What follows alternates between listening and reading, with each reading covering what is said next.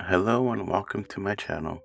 My name is Shadow, and today I'll be teaching you about the Soul Steel weapons from the Spirited mod in the Better Minecraft mod pack. I'll be showing you how to craft everything needed to obtain these absurdly powerful weapons. Here's a few things that the soul weapons are capable of.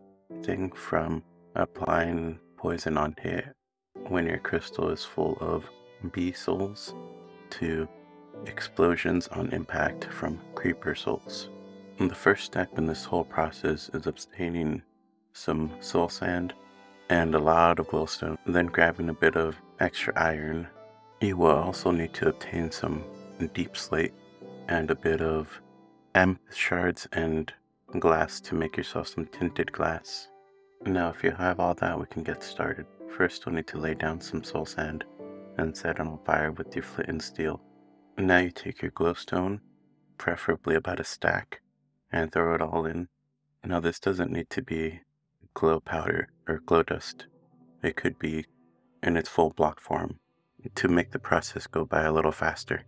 Now you could take your soul sand and put 4 blocks of quartz around it and toss in a glow dust, and this will get you your first soul crystal shard. This will hold crude souls in it, but they won't have effects. For that, you'll need to upgrade it to at least the second stage. You'll want to take another soul sand and light it on fire, and this time toss in a few deep slate. You only need 4, but you can always get a few extra.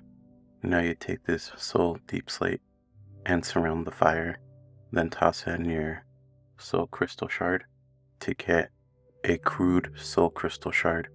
Now this can be upgraded one more time. This one's a little different. You light your soul sand and then place 4 blocks of lapis around it. Then you take your tinted glass, toss that in. This will give you your soul glass. You'll then surround in the fire with the soul glass and tossing in your crude soul crystal to get your fully upgraded soul crystal. Okay, now that you've made your soul crystal, let's move on to crafting your weapons. You'll need to take a bunch of soul sand.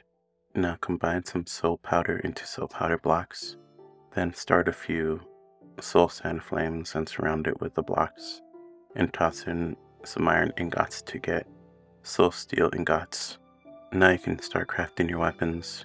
They're crafted almost the same as normal, except with netherrack instead of sticks, and soul steel instead of the various materials. I like to keep a bow on me and a sword.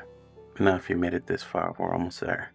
Now you need to go and collect a few souls to be able to use the abilities on your weapons.